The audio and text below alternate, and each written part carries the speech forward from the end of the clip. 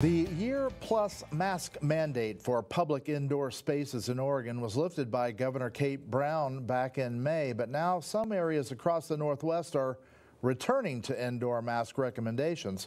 They say it's due to a rise in Delta variant cases. Good evening, I'm Lee Anderson. Alec Nolan talked with some people in Bend to get their reaction. He joins us now with details. Alec, what do folks think? Lee, people seem to be less divided on the issue than before. The question of masks or no mask has been a hot topic for a year and a half, but there appeared to be a common thread with some of the people in Bend I talked to today. Mask fatigue was that thread. Health officials in Multnomah County are now strongly recommending that people wear masks in all indoor public spaces, regardless of vaccine status due to the highly contagious Delta variant. But a return to mask guidelines could put some Central Oregonians in a tough spot. I mean, it's going to hurt businesses again if we have to either start policing people, which I don't really think should be our responsibility to have to police people in that manner. Jason Camberg, the co-owner of the Point Pub and Grill in downtown Bend, says some people are still using masks, but he feels there's been a return to normalcy. Still have people that choose to wear masks, which is great if they want to, but we have seen things kind of trend back to being normal.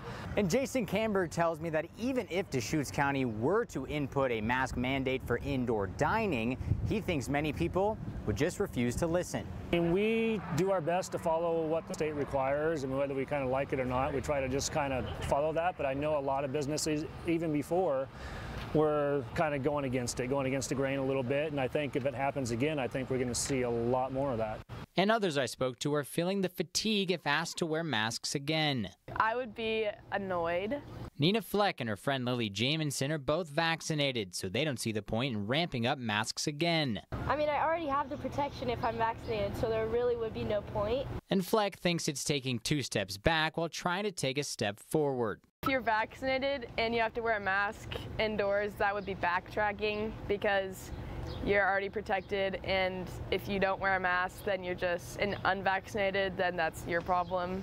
For now, only time will tell what happens to residents and businesses on the high desert. Now, these are recommendations by counties across the Northwest, but later on we'll tell you more about mask mandates being implemented in other cities across the U.S.